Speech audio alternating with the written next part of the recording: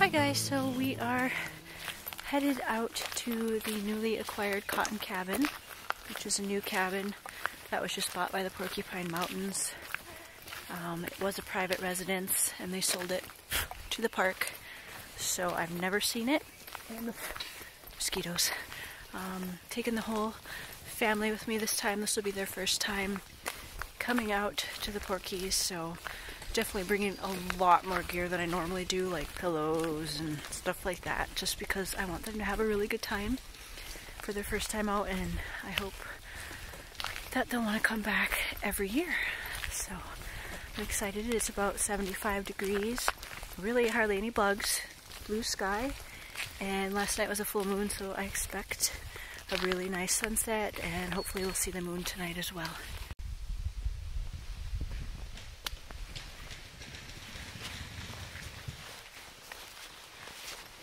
Here it is, Cotten Cabin. And a perfect day. Didn't even feel a temperature change getting close to the lake. How cute! This is going to be amazing. Nothing under the bridge.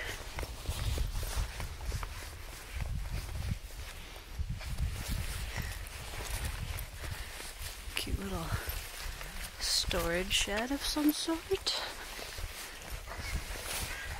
Another storage shed. I think it said there was a sauna at one point, but it looks like it's locked up, unfortunately. And there's actually wood left. And Forrest is doing so good. He's carrying his own backpack with all of his clothes in it. I'm so proud of him. There's our overloaded camping wagon. My daughter Aurora also carrying her own backpack. She started when she was Forrest's age with carrying her own backpack. So it's exciting to bring everybody, and I know we're gonna have a great time.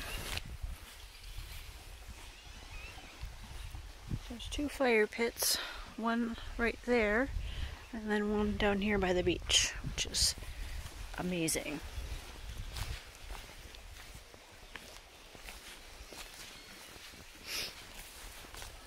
So there's a little river here.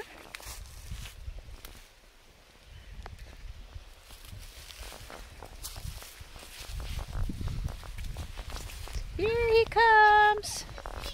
Come on! There's a little river there. Just don't go off the edge. Can I go inside the water? Yep.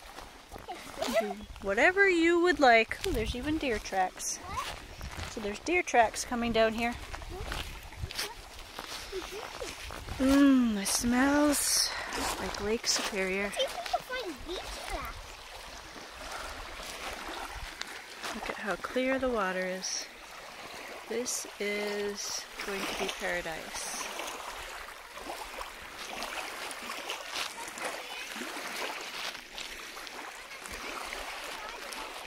Yep. Oh, it's nice. Is it warm? Inside the water. Is it warm or cold?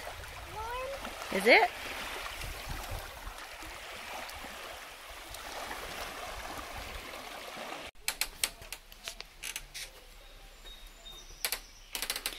This deer just scared the crap out of me. It doesn't even care that we're here. It just came up to change, and I looked over and it was right there.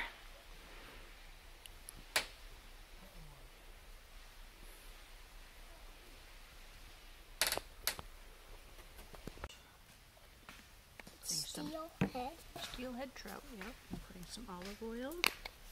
And we have this Kinder's or Kinder's seasoning blend, which is salt, pepper, and garlic. Are you telling them? Mm-hmm.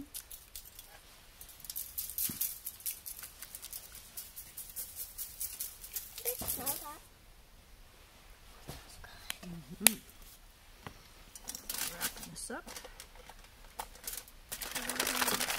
Cooking it in the fire.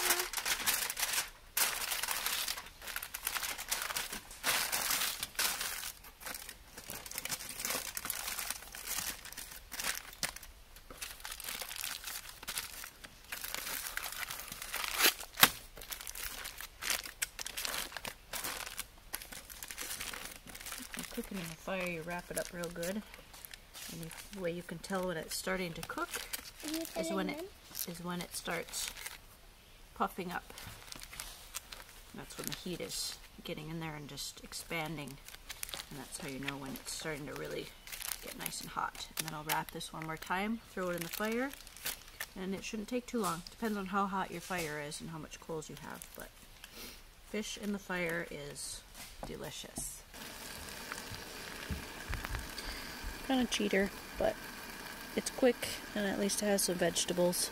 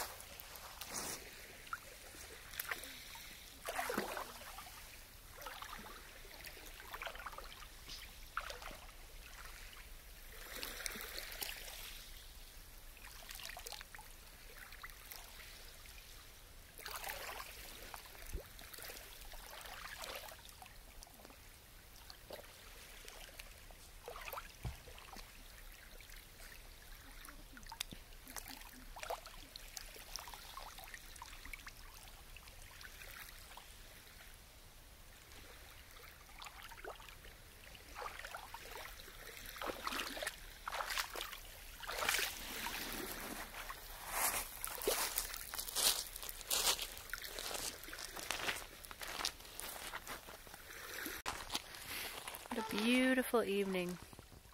Mama, could you have this one inside your pocket? Step on the daddy long legs.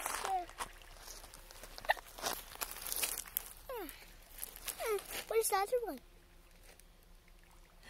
There he goes. Forrest and I are on a walk. I can't believe how calm it is. The sun is slowly setting. Watch me skip a rock. Ooh, good job. Watch me skip another rock. Good job. Guess what? Keep finding crayfish claws. Yeah, everywhere. Oh, there's another one. Another one. Oh yeah. There it goes. That's a lot more orangey pink in person. The whole sky. You okay? The whole sky is beautiful. Can't believe how still it is tonight.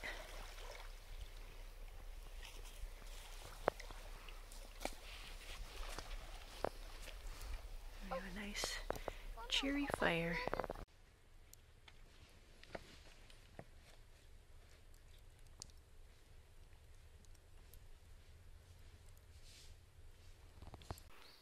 It is such a still morning. I've never seen it so calm for so many days.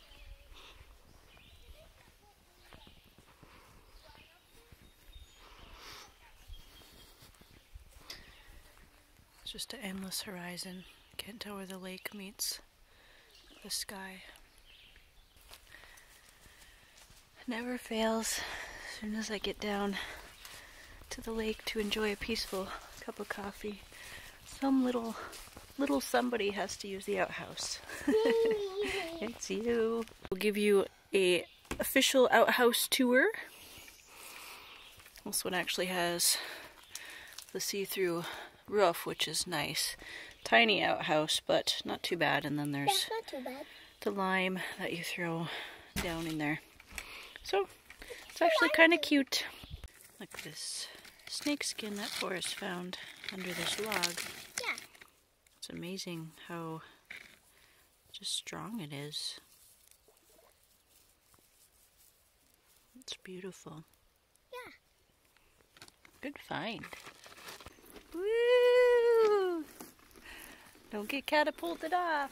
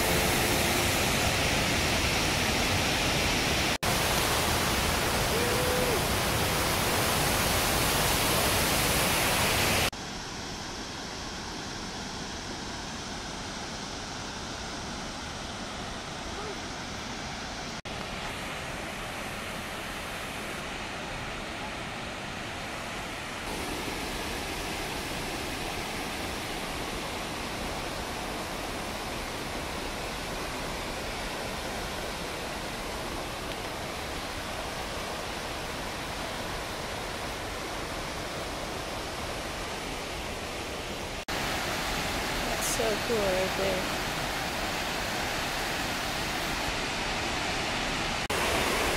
It's cool. Looks like there's a bridge over the river. This is the London Bridge. The London Bridge. I hope it doesn't fall down. Because it's a bridge.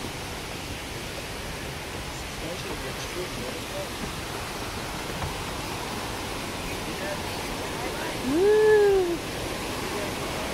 Can you feel it moving? Can you feel it moving? How's it moving? Look at down there. Wow, is that pretty?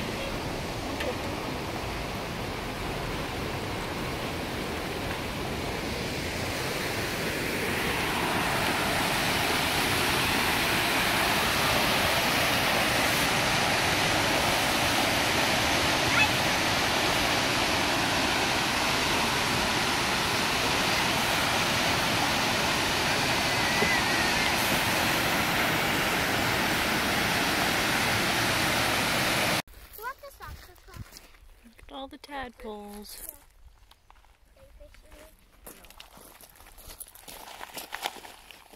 If you don't want it, then just float inside there. I see gobble still. Cobble. No, gobble. Not cobble. Sister, you always stay so long. And Forrest is my little mountain goat. He's got to climb up all the rocks. Good job. Are you gonna be able to get down now? Better go down where you went up.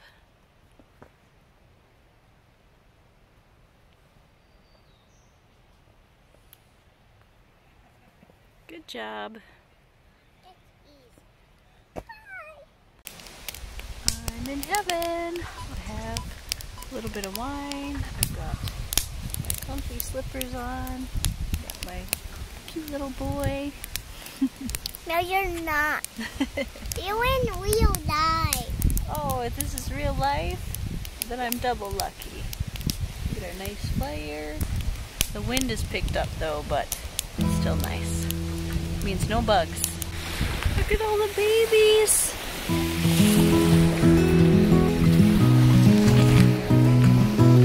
Oh my goodness. They're so cute. 1, 2, 3, 4, 5, 6, 7, 8, 9, 10, 11. Wow, that's like 14 of them. Good job, Mama.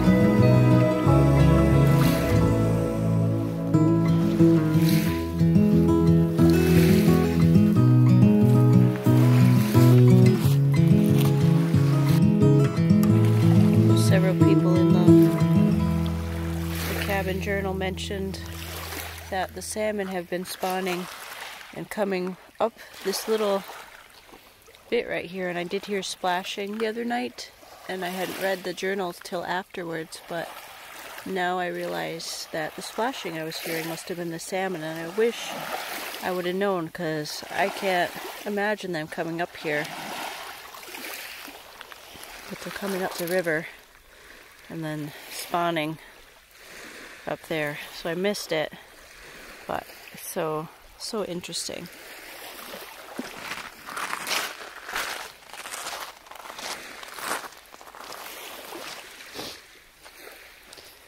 The life cycle of a salmon is so short. Basically, they come up, lay their eggs, and then basically just die. I love all the little pond skaters.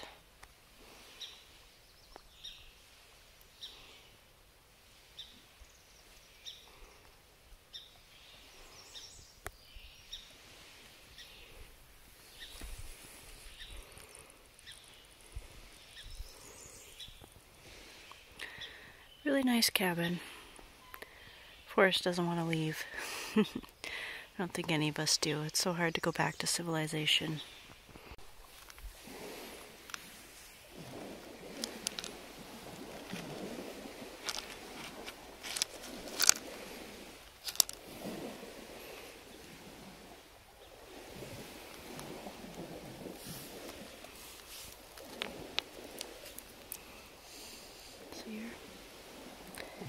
Spiders are beautiful here. It's so odd looking. So I've really enjoyed myself, and I loved bringing my family here for their first experience. But it's been hard for me because I do enjoy being quiet and sitting a lot when I'm camping. And kids, unfortunately, these days are just, they always have to be connected to their electronics, and even my kids. So they're worried about service and, their phones and games and laptops and things, so they need constant noise and stimulation, and that's my fault because of the way I'm basically solo parenting, so I do depend a lot on the TV and devices and things to keep them busy while I'm cooking and cleaning and working and doing all the things. So there's a bit of a change when we come out here, because I love the solitude and it's harder for them. So it's just going to take time, more time, and hopefully I'll find a place that I can live that's more secluded, and they'll become more used to being in solitude and entertaining themselves. It all just takes time. So in all, it's been a really great trip. Just think it's been hardest on me and just not being able to be quiet and just having to take care of everything.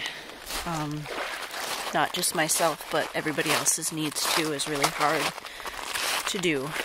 I feel quite worn out, but that's part of the trade-off when you take your family out into the woods. It's a lot more work for me, for sure. So I am looking forward to my solo backpacking trip in about 5 weeks. I'll be coming back out here by myself with just what I can carry on my back. It'll be about a 30-mile journey, so I'm looking forward to that. Overall, it's been a good time, and I'm glad we came, and now it's back to civilization.